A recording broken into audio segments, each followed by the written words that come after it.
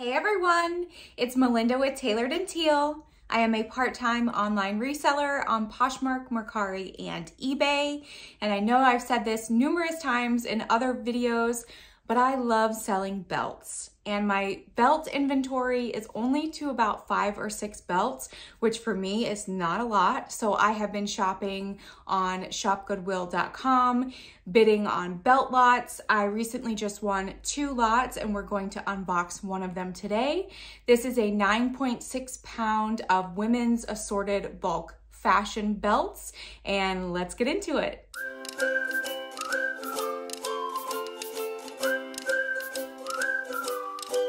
So again, this is 9.6 pounds of women's fashion belts. This came from Jennings, Missouri. I paid a total of $34.33 and there was only a penny in shipping. So basically my bid is whatever won and then taxes and fees and things like that. It shipped the next day, so it came very, very fast. And I'm gonna give you a little sneak peek. I did open it just because I had a few different Shop Goodwill orders coming in and I wanted to make sure that this was the correct one. So here we go. It says it's 9.6 pounds, but it actually feels more than 9 pounds. And I will tell you right on top, I did look through just the top of it. So I know some things, but not all. And these are not belts. They're actually necklaces, which is fine because I will sell them for sure. Okay, so here is this one, and this is a oh, I'm sorry, there's 2 here. Oh, they were sticking together with the magnet. Huh. Okay, so we have this one, got some like metallic-y bits to it, and then we have this one. It's more of a lighter blue and some white in there too, and they are both magnetic closures, which is kind of cool. And they're at different lengths, so you can kind of almost wear them together. And then there's this one that totally reminds me of a peacock feather, but this one does not have a magnetic closure. It is just tied up here. You can't even move it or anything, but I do love all of the colors. And you could probably wear all 3 of these together if you really wanted to. I probably will sell them as a lot because they kind of do go together. So it would look something like that. No problem, I do not mind selling necklaces. Next up is this green kind of reptile leather belt. I believe it's leather. It says polyurethane upper bonded leather filler, polyurethane ooze. I don't know if you're gonna be able to see that, but it says ooze.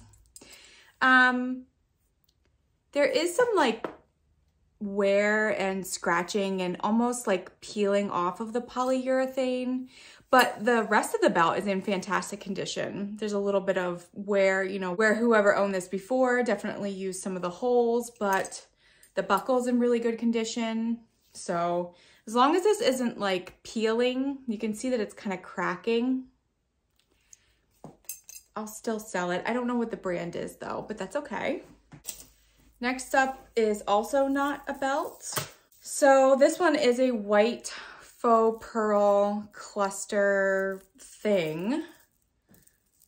Let me see if it is actually a belt. So it's got, no, it's not a belt. It has these loops at the bottom. It almost reminds me of like an eyeglass holder, like one that you would put on over your neck and you'd put your eyeglasses in these holes, but the holes are too big. I suppose that you could string it through like this, but then you just have like a long piece dangling in front of you. So I'll have to do some research. I don't know, Google image search. If you know what this is or these are, I have another one. There's a pink one here too. Let me know because I am not familiar with this contraption, but I do enjoy the baby pink color. We'll probably have some tangles, so I might have to pause every once in a while to get them untangled. All right, here is a plastic belt, but it definitely is made to look like it is stone of some sort, but it is just all plastic and it's on this cord. Then there are some beads at the end too. So this is cool. I don't see any brandings or anything. Next up, we have this belt.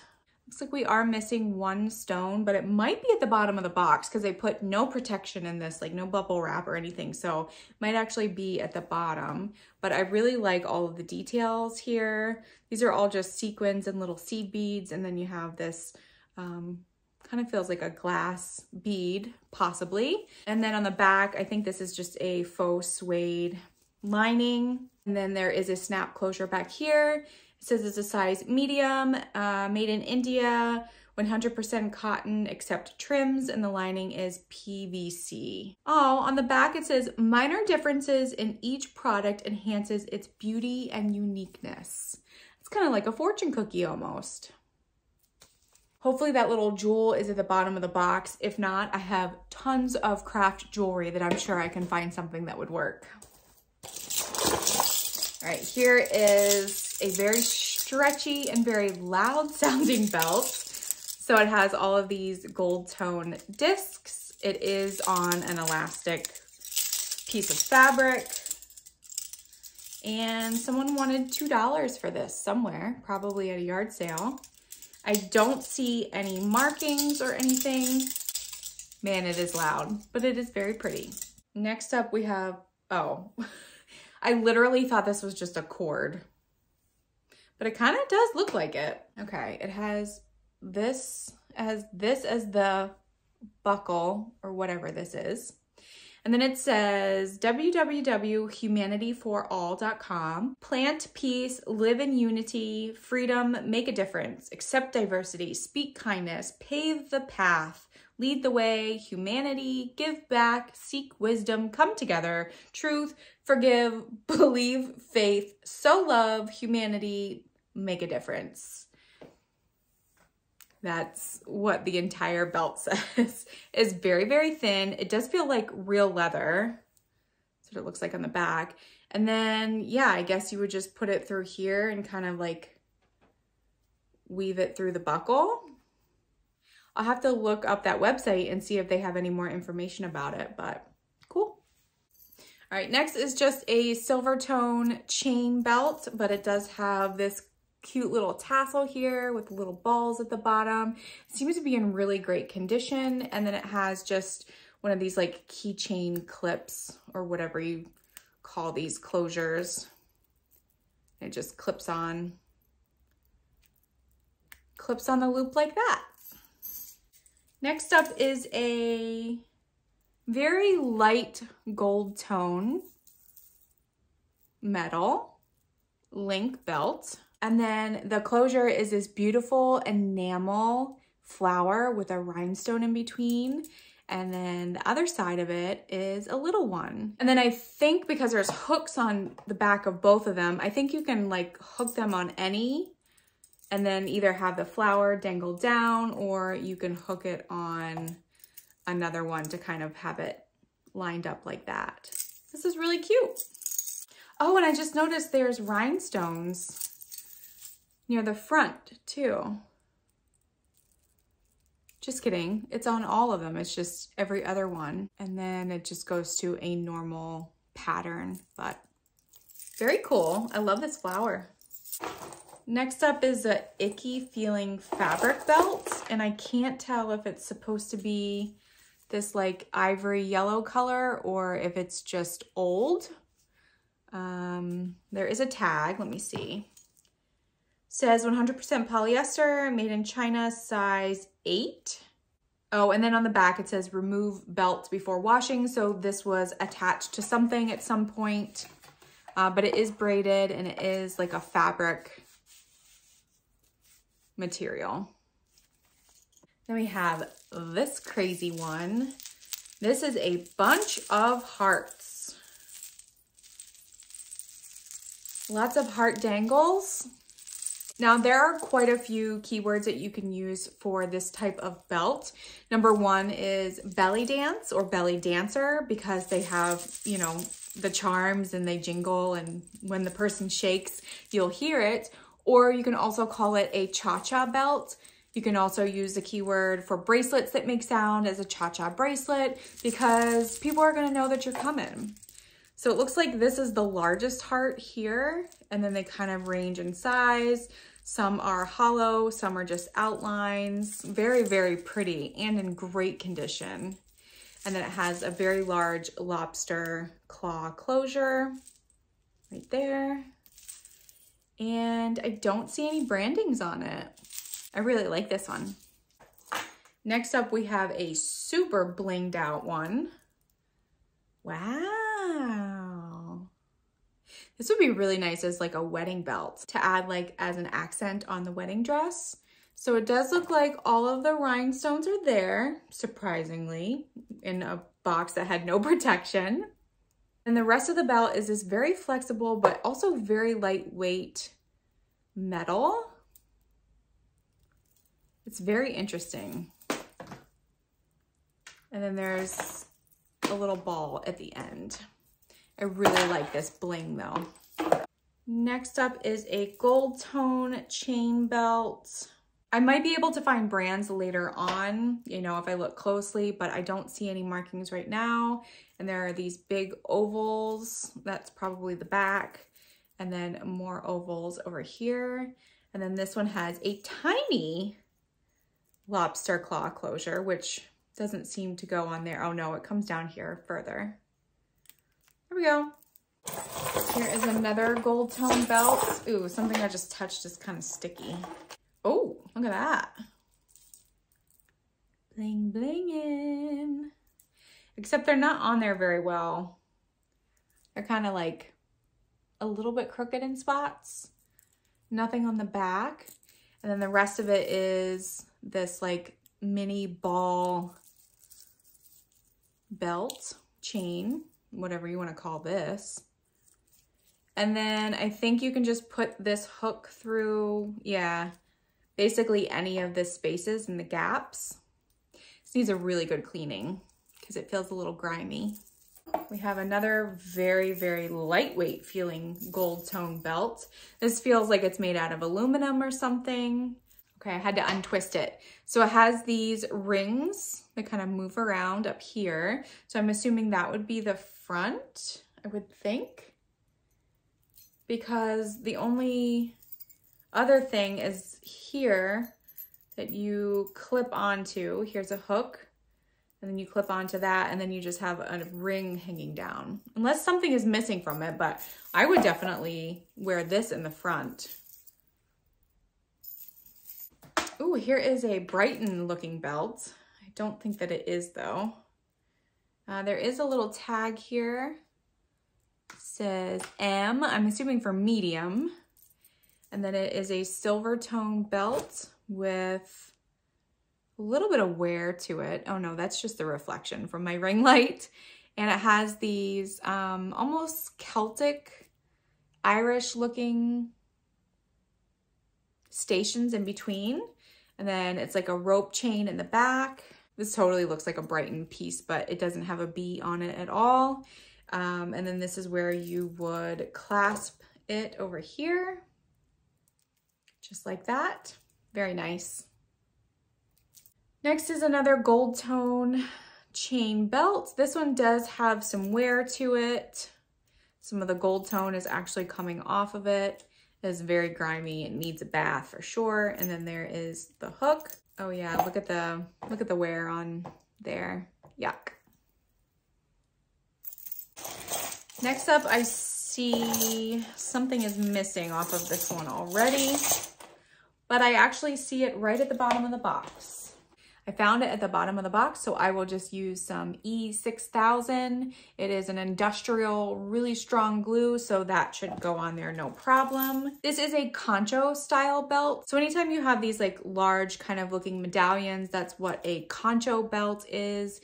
There's definitely some wear on this, but I think it adds to kind of the character of it. I think that this is just faux leather in between. So there's one missing. Oh, just kidding. We're missing two. So maybe the other one is also down there. But yeah, this has a lot of wear. I'll clean it up and see if it's worth saving. Ooh, this one's kind of interesting. So it has all of these like embossed, textured rings. And it does say something on it, but it does just say made in China. This seems to be in good condition. And then it's also a very large lobster or lanyard clip, whatever you want to call that, closure. We have, what is this? Oh my goodness, I see bugs. That is so cute. Okay, this is adorable. They're little ladybugs or beetles or something like that, but they have spots on them, so that's why I think that they're ladybugs. The top of the spikes are silver tone and the rest of it is gold tone, so I think that that is meant to be, and it's not wear. This is on a very dirty belt. Let me see if there are any markings. You know, you could probably actually just take these off and then put it on any belt that you want, because this comes off pretty easily. And this belt is just, it's not great. It's real dirty. But I absolutely love this closure. And they are marked inside. Let me see if I can get this belt off. I just unlooped it and it came off real easy. So up at the top, it says 1975. You probably can't see that at all. And then if you flip it over, it says Mimi. And then if you flip it over again on the other side, it says N and then a space IP. Interesting. I'm excited to look this up. These are so cute. Ooh, I was not expecting the feeling of that. So here we have some flowers, metal. There is some branding or some letters on the back. And then this is like a stretchy metal belt. It's actually kind of like a coil. There's a space right here, but I don't know if that's supposed to be like that or if it just got bent. But you know, when wearing it, you can't really tell. And then over here is this closure, and then you just hook it right on there. You got yourself a little daisy belt.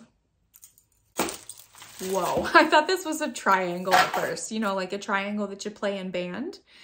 This is crazy. This is really cool though. Does have a little bit of wear to it, but I think I can just clean it up and it should be okay. And it does have a very large clip closure to hold all this in, because this is kind of heavy. This I think is broken. Maybe the rest of it's in here, but it's got these hammered rounds. Let me see if the rest of it's in here. All right, I got it. It looks like it just needs to be hooked together. And actually all of these links are held together by this little doohickey here. So all I have to do is just clip it into place. Oh, yep, I got it. Perfect. Okay.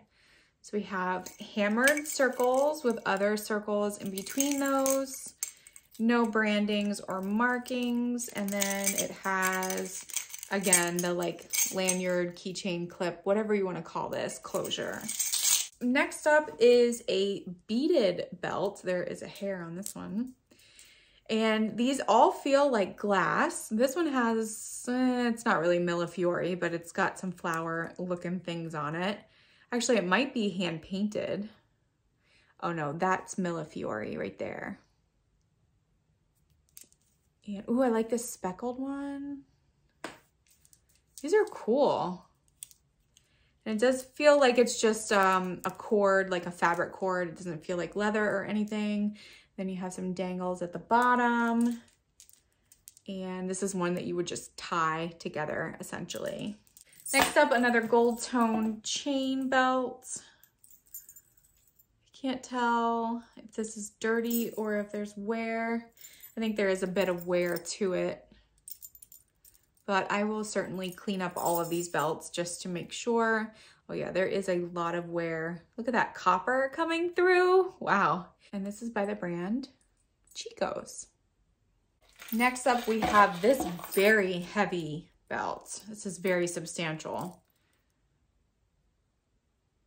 Square links, and then you have a longer part that wraps around the back of your waist. There is a little like pattern at the end of this, but it doesn't seem to be a logo or anything like that. And nice. I don't see any markings, but this is pretty heavy.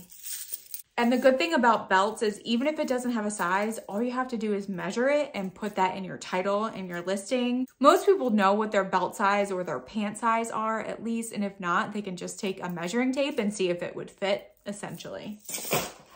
Next up, I did see a marking on this one. It says NY, which I think might be New York and Company. At least that's what it kind of reminds me of. And this one feels kind of like a pewter. I don't think that it is, but that's kind of the vibe I get from it. And it's all of these rectangle segments. There is, again, the same kind of hook. And then over here is where you hook it on. We have just a very plain chain belt. This closure has seen better days. I probably won't do anything to this one. It'll probably just go into a jewelry crafting lot. This one is also a plain chain, but this one's in a lot better condition as the other one is, and it doesn't feel as like aluminum and kind of cheapy. So this is a curb chain belt. Good condition, no markings, and the large lobster claw closure. We have another geometric chain belt, circles and rectangles. And there is the extender part, again with this type of closure. Next up has a tassel on it. So it's a tiny curb chain that connects these ovals together. It looks like this is another New York and Company, possibly. And it has that large lobster claw closure, and then this is what dangles down in front or to the side, and you have a very cool accent tassel belt. I just found the second blue cabochon that was missing from that one concho style belt, so I will glue that back on. This one, ooh, has some bling on it, but it's all kind of wrapped up. So let me see. All right, so I think it's kind of like multi-chain layered looking at the front. There's your closure, and then there are 5 strands that go around the back, and this is what loops down, I guess. You have a long tassel here too. Here is another curb chain belt, and then the other end of it is the same type of closure, and you just kind of clip them in each other, and then there you have your buckle, so to speak. But the thing I don't understand is that you see how it's like really long down here. So would this hang in the back or the front? Or could this possibly be a necklace of some sort? For a lot of these chain belts that I don't really know how they go, I will most likely model them on my half mannequin that I have. It's literally just a half cut of a plastic mannequin that you hang on the wall, and that'll give me a better idea of how these types of belts fit. We have a gunmetal gray colored one with all of these little circles and like little barbells in between. This one also has the large lobster claw closure, no brandings. Have another gunmetal chain. Same thing. This one has kind of a knot in it. I'm not going to take it out, but same closure. Oh, actually this one has 2 of the same, so probably can be, you know, adjustable to fit the person. And then the last belt in the box is another gold tone chain. This is this a Byzantine chain? I forget. A lot of these chains are very similar to what come in necklaces and bracelets. So I'm basically just going off of the knowledge I already know. And this is in really nice condition. And it does have the double like modern lobster claw closure. Really cool. I didn't find that black bead or black faceted rhinestone that we were missing on one of the earlier belts, but again, we were able to find both of the, just dropped that one. So both of the blue ones I'll be able to put on with glue. And overall, I was pretty happy with this box. I'm probably going to donate maybe 2 or 3 of them, but the rest of them are great, and I might even lot some of the similar ones up so people can have some variety when they're dressing up all of their fancy clothing or wherever they're wearing these belts too. I do have another belt box on the way, very similar to this one, but that one looked like it had more Southwest type of belts, and that one was 18 pounds, so it's double this one. So stay tuned for that video coming soon. As always, I appreciate you watching and tuning in, and I will see you in the next one. Bye!